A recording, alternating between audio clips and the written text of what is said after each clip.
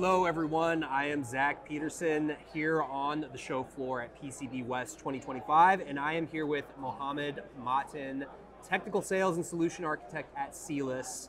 Mohammad, thanks for coming over and talking to us. Thanks for having me and giving me a few minutes to talk about the technology, what's coming, how the technology is shaping up today, what's in the future, so it's all good. For sure, for sure. Yeah, so I started working with you guys last year, and then I was really happy to run into you at PCB East, but we didn't really get a time to chat. That's true. So it's good that I've run into you here at PCB West, and it's always funny who you run into at these shows. So if you could, just tell us quickly about your background and then how you got involved in CELUS.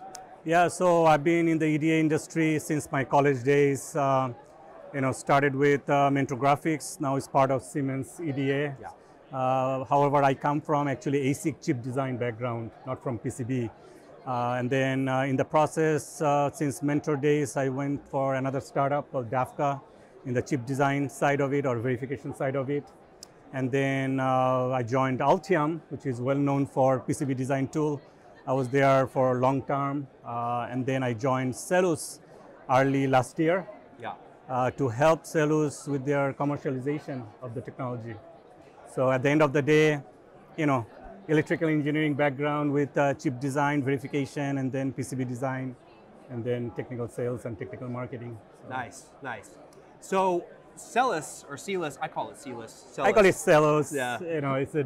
It's a European thing, so either way is fine. So CELUS is, I think it's a pretty cool approach to applying AI to front-end design for a new system.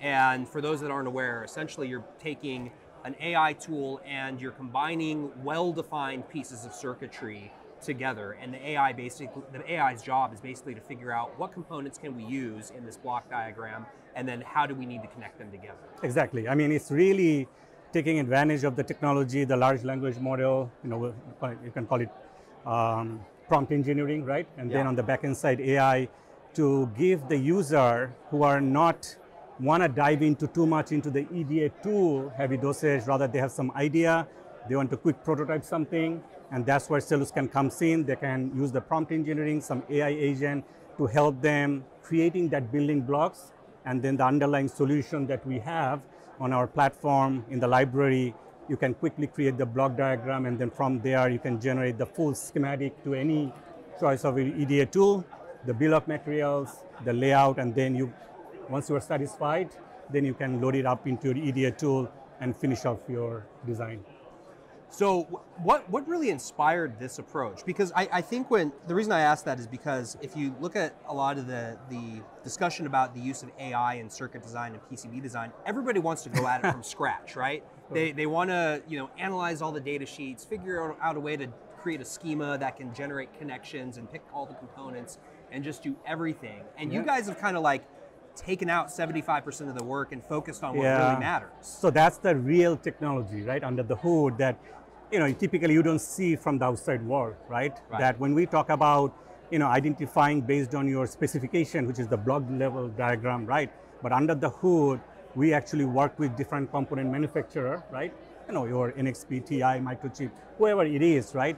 And then really looking at those data sheet of those components and then create what we call almost like a standalone application or sub-circuit, right? So think about under the hood, it's not just a plain simple symbol and footprint of one component. It's actually the main component, let's call it microcontroller, and then you have all the other peripheral circuit, right?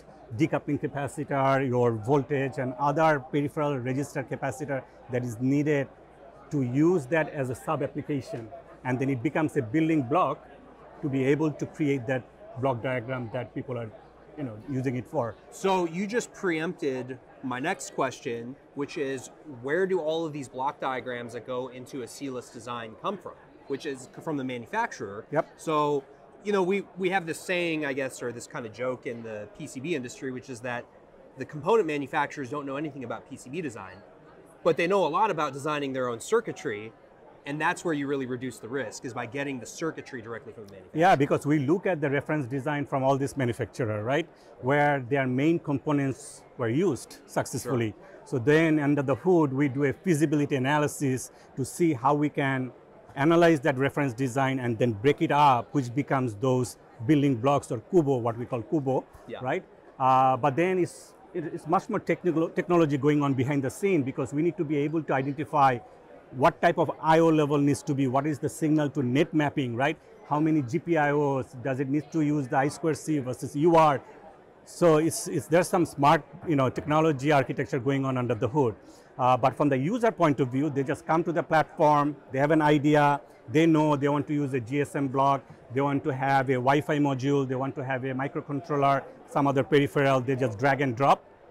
And in fact, now with the latest version, you can also load an image, right? Ideally, you have a hand drawing, we call it design on a napkin or a whiteboard, and I can then load that on up, and then it will do the embedded search under the hood, the machine learning, and then it will identify the closest match, and then draw the block diagram. But then again, just like any other AI or prompt, you don't want to rely 100%, right? At the end of the day, we want the user to empower, right? They want to take control.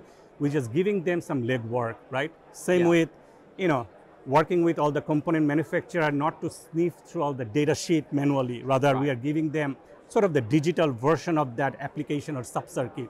So it's saving a lot of time at the end. Right? Yeah. And then I think once someone goes through and does their own review on their finished design, you gotta do it, right? I mean, you've really cut out about 75%, let's say. You still have to do your, the traditional SPICE analysis or verification or signal integrity and whatever the other simulation or verification tool you have to do to cross-check your work, right? Makes a lot of sense. Makes a lot of sense.